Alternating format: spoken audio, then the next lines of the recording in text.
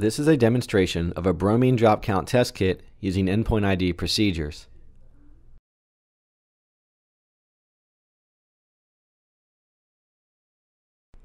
The first step according to the endpoint ID procedure is to collect an accurate sample. The smallest change in sample size will lead to inaccurate results. Before collecting your sample, it's important to rinse the vial 3 times with the sample to be tested. This minimizes the chance of contamination from a previous titration. To get an accurate sample, hold the vial close to eye level. Accuracy is very important during this step.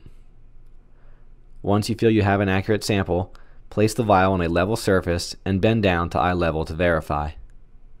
When performing a drop count titration, a white background can provide contrast to better see the color changes. A cabinet tray or a white paper towel can provide that contrast.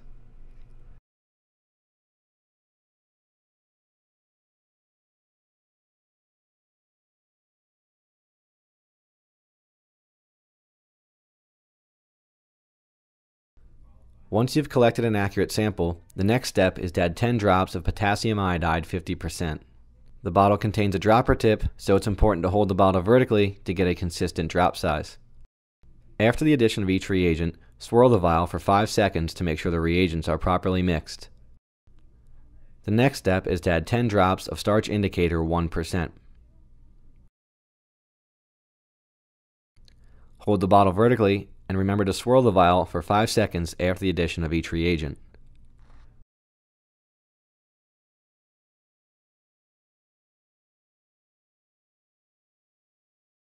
The next step is to add 3 drops of sulfuric acid 50%. Remember to hold the bottle vertically and swirl the vial 5 seconds to mix the reagents. The sample will turn a blue-black color.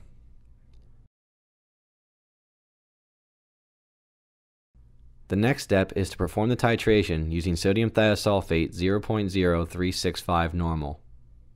Each bottle of titrant is labeled with the equivalency and sample size it was manufactured for. It's important to make sure you have the proper titrant and the proper sample size for this titration. The bottle contains a dropper tip, so it's important to hold the bottle vertically to make sure you get a consistent drop size.